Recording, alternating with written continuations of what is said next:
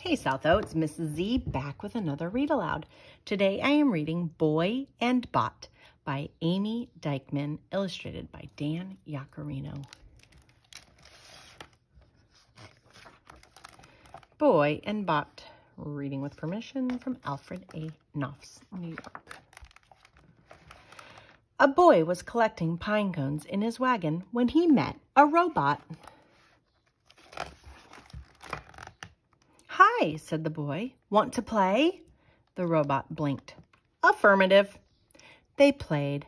They had fun.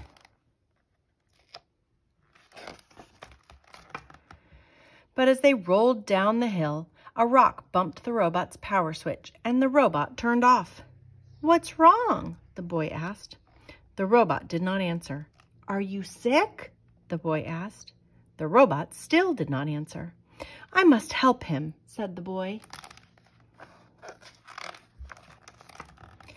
He took the robot home. The boy fed him applesauce.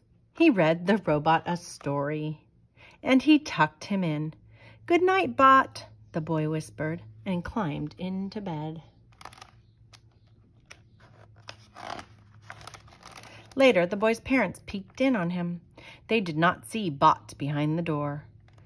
The door bumped Bot on his power switch. Beep! Bot turned on. "What is wrong?" Bot asked. The boy did not answer. "Did you malfunction?" Bot asked. The boy still did not answer. "I must help him," Bot said.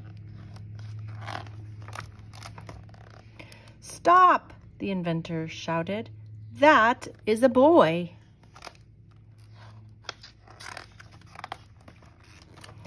The boy woke with a start. Then he saw Bot. The boy smiled. "Bot, you are cured." Bot lit up. "Boy, you are fixed." The inventor called Boy's parents. Then he drove Boy home. "Good night, Bot," Boy said. "Good night, Boy," Bot said. "Want to play tomorrow?" Boy nodded. "Affirmative." And the friends did.